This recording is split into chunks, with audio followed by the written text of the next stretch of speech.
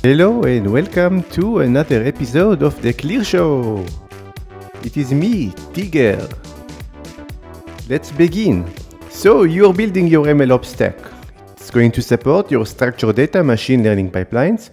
Now stop me if I'm wrong. Probably everyone is trying to get you to use feature stores, right? Let me tell you something. It's okay not to worry about that right now. There is a way to build the rest of the infra right now and the feature stores later without scrapping everything. How? By thinking with feature stores. But first, what are feature stores? Well, if you are asking this in 2021, you must be just waking up from a long hibernation or just graduating. Hey, what's going on? Did you start the video without me? I said no memes. Oh, I'm sorry. I wanted to explain what feature stores were.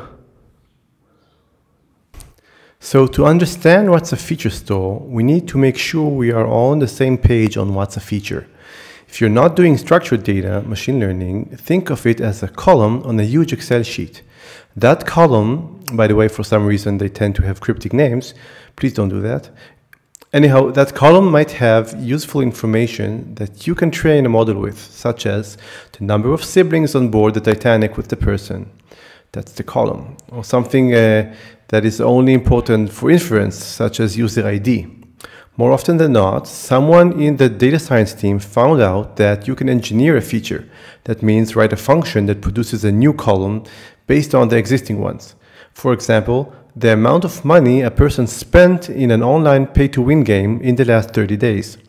That sounds very useful if you're trying to predict the user behavior, but that means that you would need to calculate this value for each user every day. Finally, there are also features in unstructured data, but this isn't the time or the place. So why a store?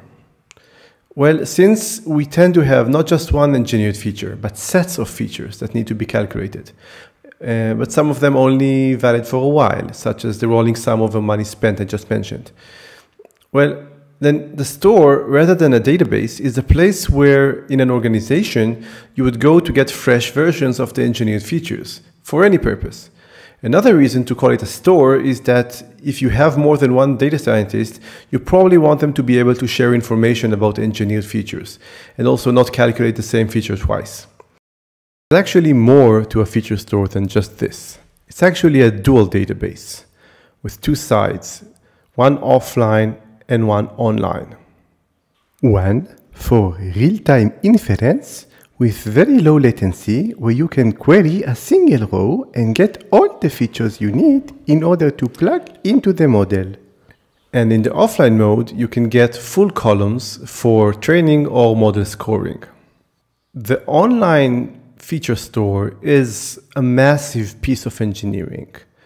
You probably want to reach for that if you actually need low latency online inference for structured data. But in all other cases, maybe something that actually works with what you have, something that can maneuver easily between your daytime tasks and business logic is better. Okay, I know I said no memes, but X times out of 10, you'd probably want to build something custom-made anyways. And it will take a while to build and integrate. So why not just build your own feature store? Offline, that is. But make it so that if you ever need to switch to something bulky and complicated, your own feature engineering won't be a bottleneck. That's called thinking with feature stores. And this is the take-home message of today. You probably don't need the feature store right now, but the abstraction it allows is useful. So why not build something like it? And this is something we're going to do next time on The Clear Show. So tune in, like us, subscribe, tell your friends, the whole thing that YouTubers do, right? See you guys next time.